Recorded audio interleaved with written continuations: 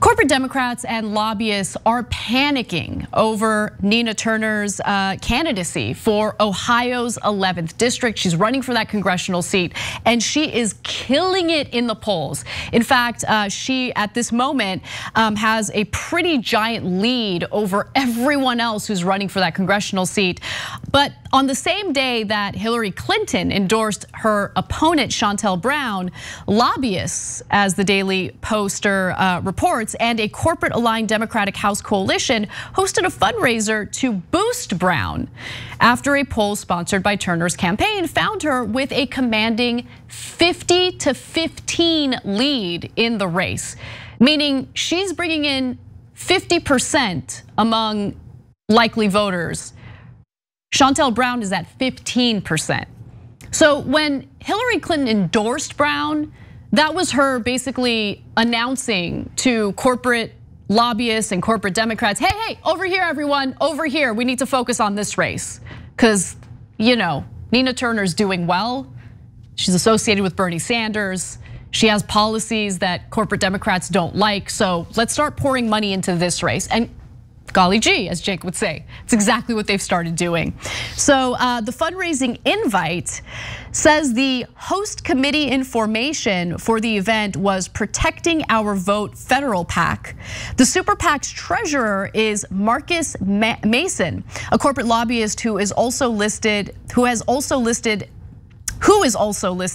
a host of the event. Mason's clients include Fox News parent company Fox Corp, private equity giant Carlyle Group, student loan servicer Navient, the National Alliance for Public Charter Schools, tech giant Google, and gig delivery company DoorDash.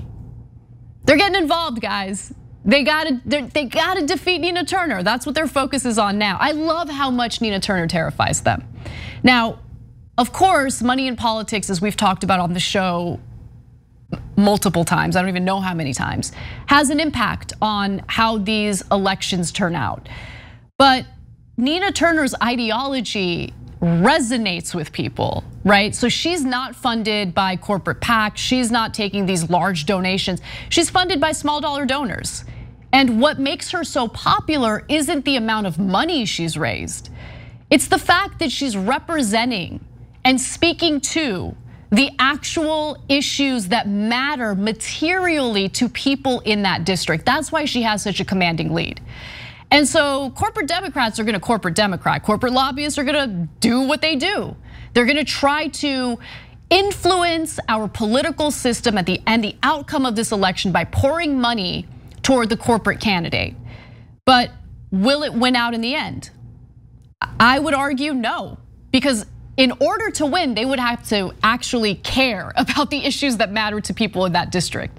And they just don't, they don't. They fight back against domestic policies that would actually benefit these people's lives. So every other name, by the way, on this invite list was a corporate lobbyist or a corporate Democrat. For instance, Nicole Venable lobbies for Apple, Bayer, McDonald's, and Navient. She also represents the Business Roundtable, a lobbying group for corporate CEOs, and surveillance software company Planeteer. Jerome Murray, who's also on the invite list, lobbies for the American Investment Council, a trade group for the private equity industry. He also represents the Pharmaceutical Research and Manufacturers of America, as well as drug makers Pfizer, Amgen, and AbbVie individually. And then one more, I can't help myself. Brandon Garrett lobbies for Walmart, American Airlines, FedEx, Nike, and the Managed Funds Association, a trade group for hedge funds. Dante Smalls is a lobbyist for UPS.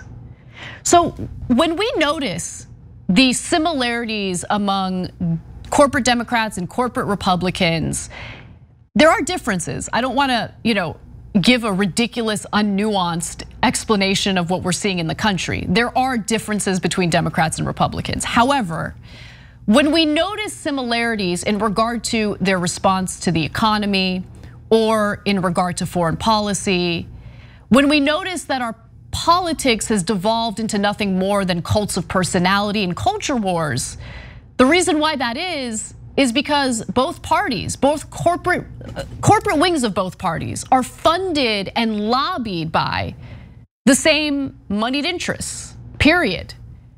They're paid to be the same on these incredibly important issues. They're not the same when it comes to other things, when it comes to their stance on important issues. I'm not trying to dismiss it. Important social issues, social justice issues, there's clearly a massive difference.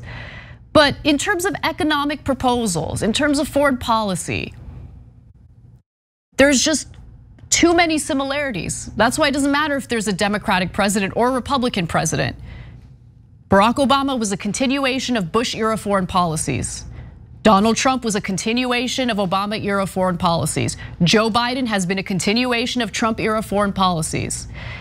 And it's a very similar, it's very similar when it comes to economic policies, although I think Democrats tend to pretend that they're gonna fight for redistribution of wealth, when in reality they propose things and then hide behind conservative lawmakers and hide behind Republican obstruction to argue that they wanted it, they wanted better policies, they just couldn't do it.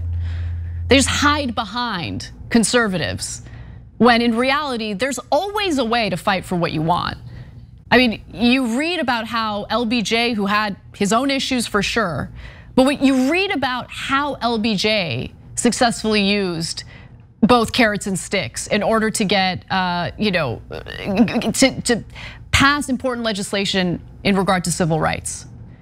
And you don't see the same kind of fight with the Democratic Party today, certainly not the corporate wing of the Democratic Party. And so I think our best bet is to empower and embolden progressive lawmakers, yes, members of the squad, but also to provide positive reinforcement to Nina Turner once she's elected. And I do believe that she'll be elected. But we also can't be afraid to criticize them when they're not wielding their power as a bloc. Because there are some instances in which they can withhold their votes as a bloc, or they can, essentially do what we're seeing with conservative Democratic senators right now, people like Manchin and Sinema. Why do they get to withhold their vote on Democratic agenda policies, whereas progressives in the House are expected to go along with whatever the Democratic Party wants, even if they pare back or pare down important policies like the infrastructure bill? So look, I think it's important for someone like Nina Turner to win that congressional seat. I think that it's important to also have both an electoral strategy, but also keep in mind that electoral politics is not the end all be all, because we need to find ways to empower Americans to be part of this system, to be part of the pressure campaigns that hold members of Congress accountable. We need to make it easier for workers to organize and to unionize so they have protection when they do general strikes.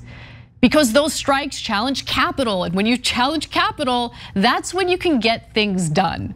We're seeing it right now with the labor shortages. People don't want to go back to work. Why would they go back to work? They don't have childcare. They're not getting offered decent pay. But some companies have been pushed in the direction of actually increasing wages, and they haven't had much problems in terms of getting people back to work. That's what labor power is. So yes, it's important to have an electoral strategy, but we need labor power as well. I think that's an important part of this entire equation that oftentimes gets left out of the conversation. Thanks for watching The Young Turks, really appreciate it. Another way to show support is through YouTube memberships. You'll get to interact with us more. There's live chat emojis, badges. You've got emojis of me, Anna, John, JR. So those are super fun. But you also get playback of our exclusive member-only shows and specials right after they air. So all of that, all you gotta do is click that join button right underneath the video. Thank you.